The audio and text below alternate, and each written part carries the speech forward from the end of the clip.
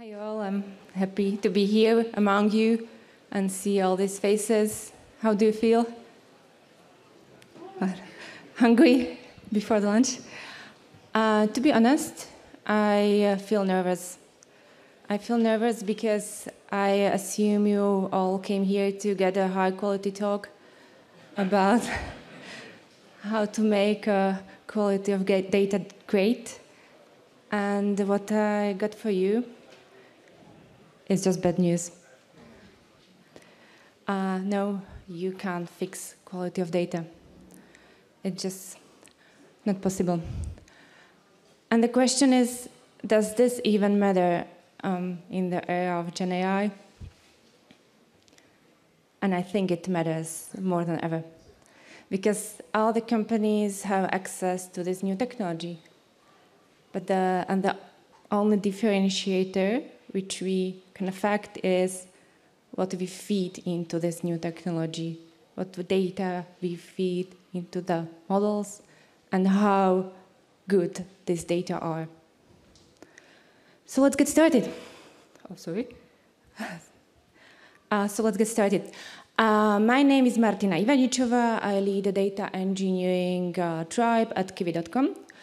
Kiwi.com is an e-commerce travel company. We help customers travelers from all around the globe to find cheap flights. And I have been with Kiwi for something more than 3 years.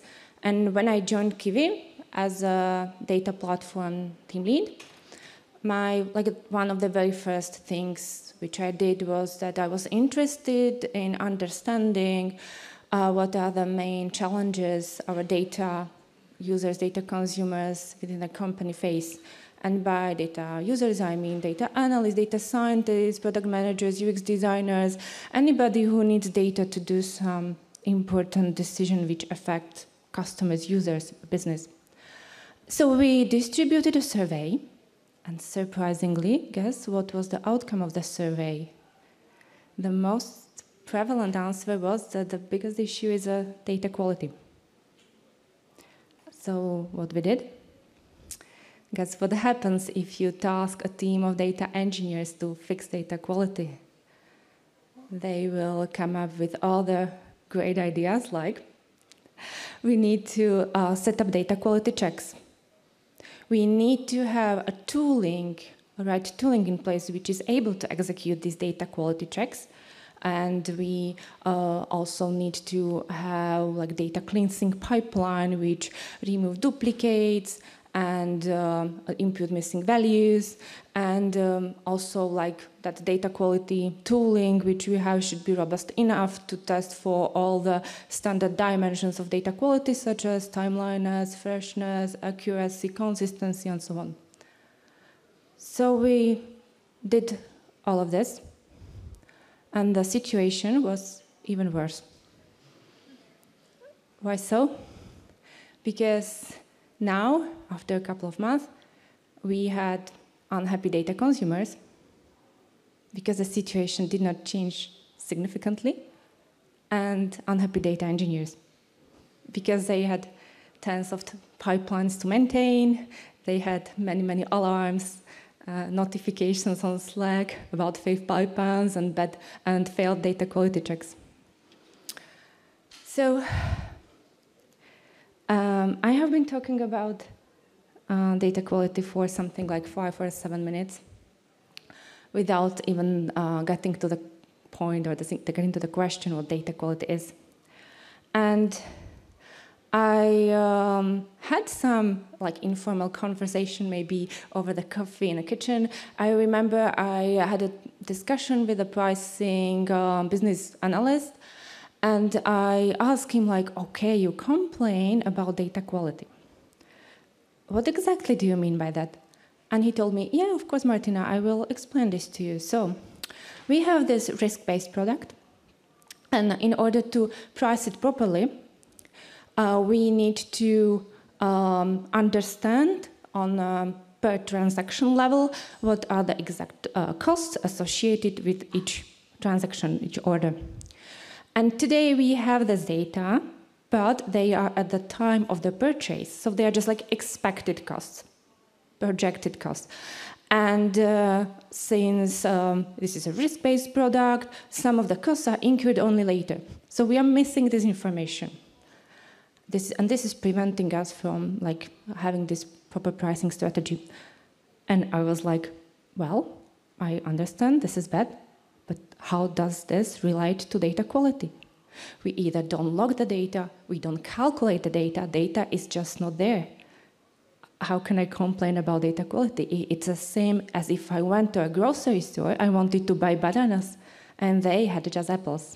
Would I complain about the product quality of that grocery store?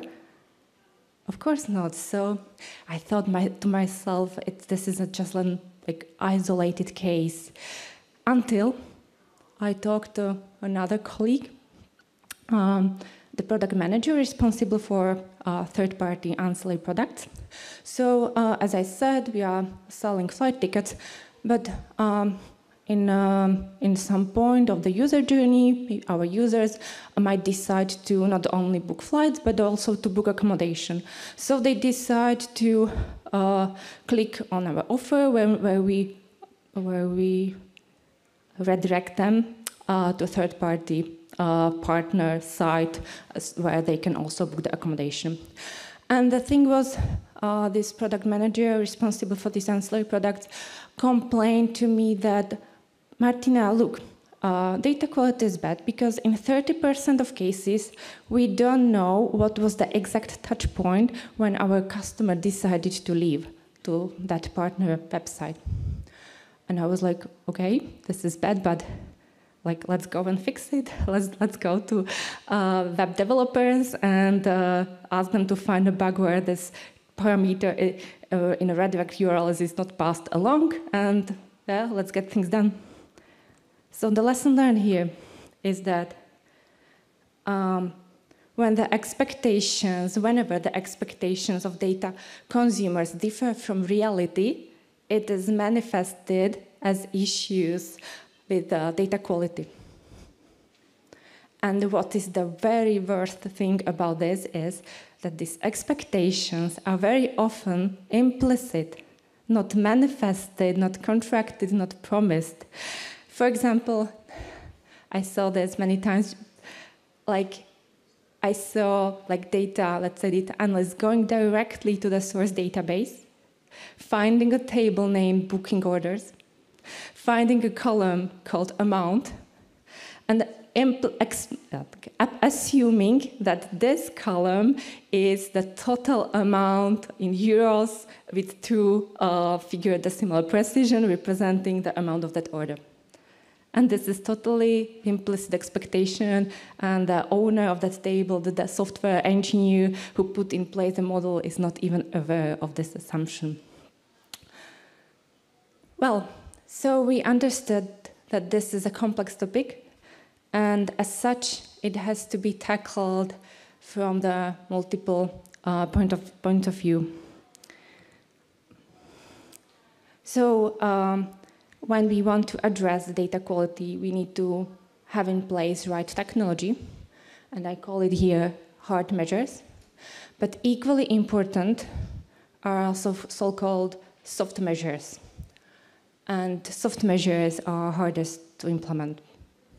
So by soft measures, I mean cultural measures like bringing awareness, bringing culture. I will talk about this in a minute. So what do I precisely mean about technology measures? So first of all, they are data quality checks. And as I mentioned in the beginning, that was obviously one of the very first things which we did. By that time, there was no great expectations package, as it was mentioned in a previous talk. We actually built our own in-house tooling, very similar to Great Expectations. Then we abandoned it and got something from the market. Quite happy with that. And then there is something which we piloted, which we call data integration tests. There is a significant difference between these two, because data quality checks are ex post measure. They might help you to understand that data are broken and you can't be fast enough to react before they reach your business. But it does not change the fact that the data are already bad. Unlike that, data integration tests are trying to prevent this, not in the runtime, but already in the development time. Let me continue now with soft measures, and let me then later on elaborate on integration tests. Bear with me. As for the soft measures, we introduced a so-called, or tried to introduce, at least with some of the teams who had the biggest pain, data collaboration process. What does it mean? It means that there are multiple parties involved in every new initiative or product feature. Product managers.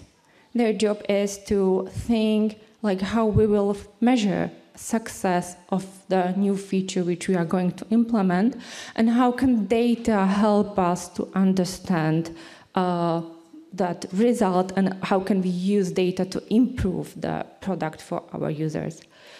Data analysts or analytics engineers are here to suggest and help product managers to understand what can be done, what insights we can get, and to prepare the aggregated models, clean data which can be later used. And software engineers, which possess a specific domain knowledge, they're responsible for keeping the data contract, the promise that the data will be there in such a shape. And whenever we are doing a new development and we need to start logging new data, they will make sure this will happen.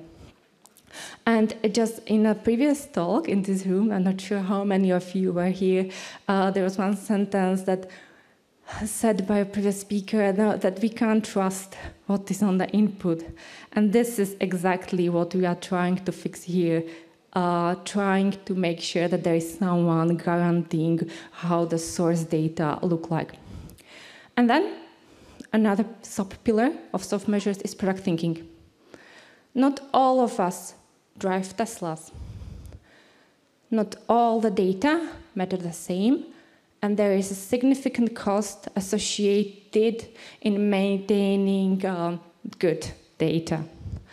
And let me explain this again on that example with ancillary products.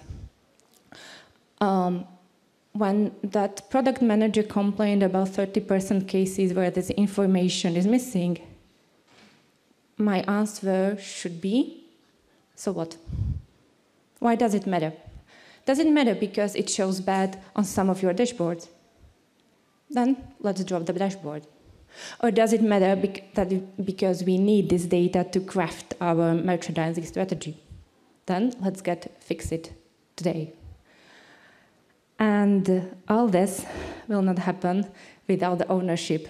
So none of these issues, none of these tools and approaches can happen without having someone who is accountable for that data, who is waking up in the night when the SLOs are not met, when the data quality checks fail and trigger monitors, and without really the ownership. And now the question is, who should own the data? I truly believe that data ownership should be as close to the source as possible, because only those who can impact the data can really hold the full responsibility. You can have whatever cleaning pipelines, data tests, if data are not there, if data are missing, are of bad quality, you will, as a data analyst, not fix it. So let me, as I promised, come back to the integration test. We run on a GCP stack, and that's why I will be maybe a bit more technology specific.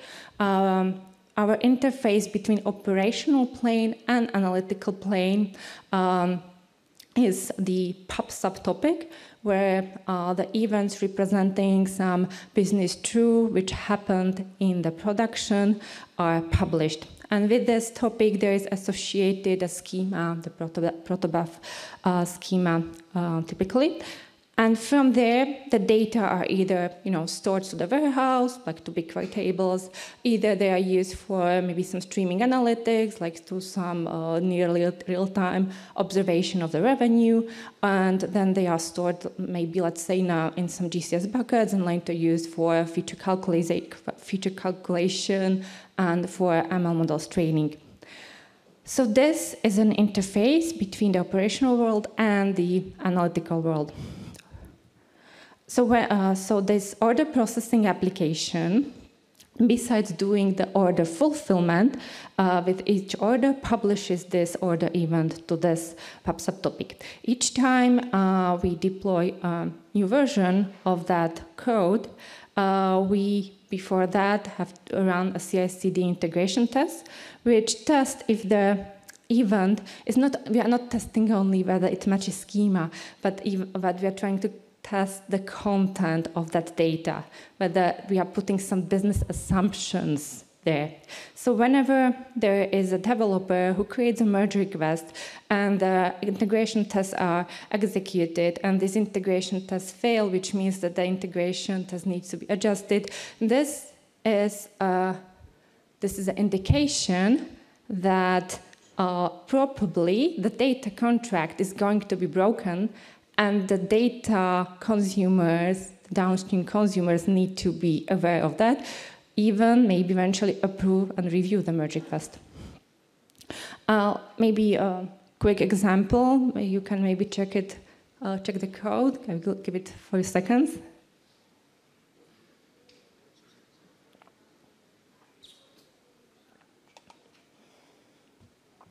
So really, this is a simple example, but like I tried to demonstrate here that we are really also trying to not to test only that the data comply to schema, but also that there are some business assumptions are turned from implicit to explicit. So in this case, you see that we expect amount to be sum of base fare and service fee. And for example, whenever someone adds a new type of fee, like payment fee, it either it has to reflect the reality. So amount has to be bigger, or there has to be a new field introduced, like total amount including payment fee.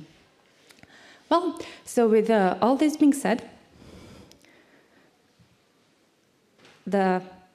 this still holds true. No, we really cannot fix data. But what you can do is that you can make sure that your most crucial data are protected as best as you can by integration test, that you will know soon enough that the production data are either missing or not matching the business assumption, and you can maybe act soon enough before they reaches your business. And third, you can make sure that at least for crucial initiatives, before you even start implementing, you know how you will evaluate your success and what new data you need to start logging to understand if this was a success or not. This is all from my side, but if you are interested in more tech content from Kiwi, check out our page. We have also a booth here. We have also some open roles. So feel free to come if you pass by. And also we can talk now, or you can reach to me on LinkedIn. That's all from my side.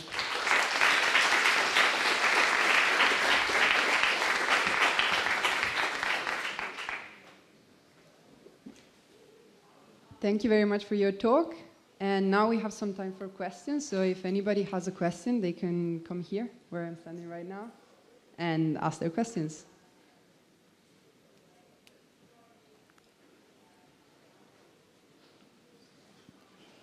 Yeah, thanks for a great talk.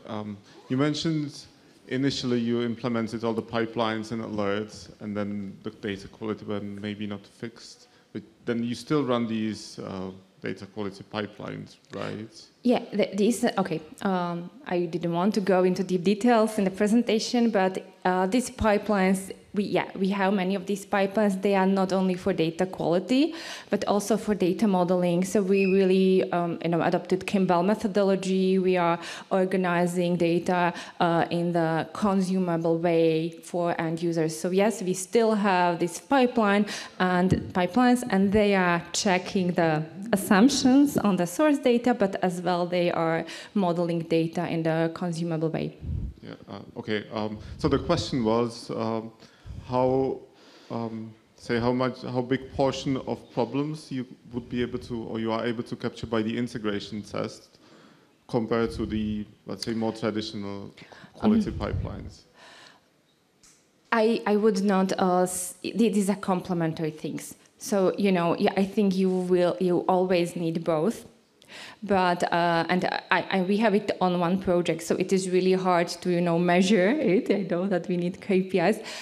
It's hard to give answer how much, but as a general rule of thumb, as closer to the source as earlier you discovered, the lower is your data downtime.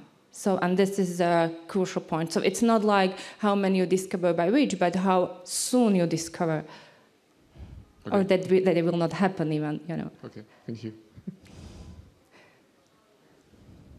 Hello, thank you for your talk.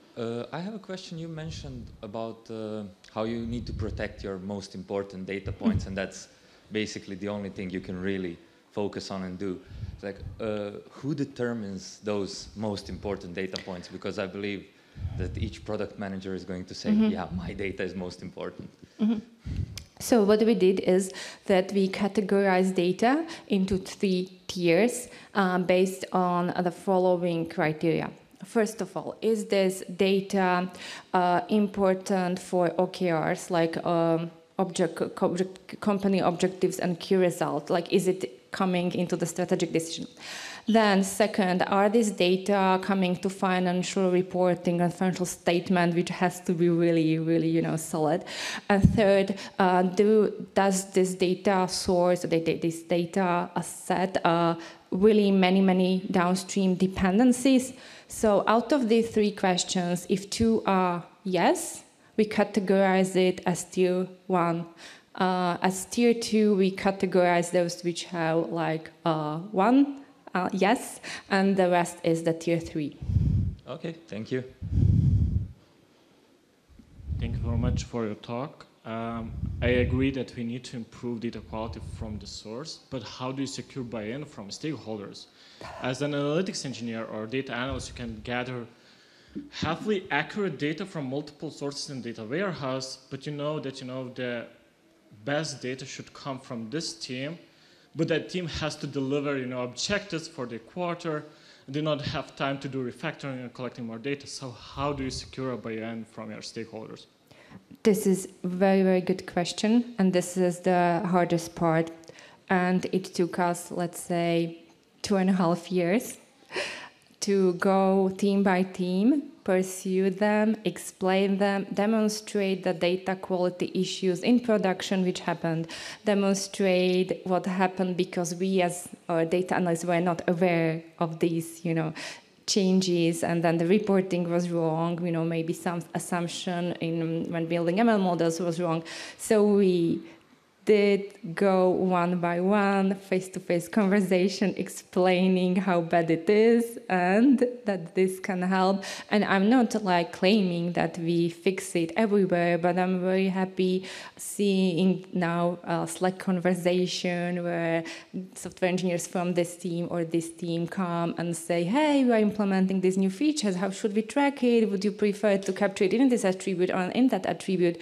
So yeah, it takes time, but it brings a value. But it brings value where it is most manifested, where the issues are biggest, because there you can get the buy-in earliest.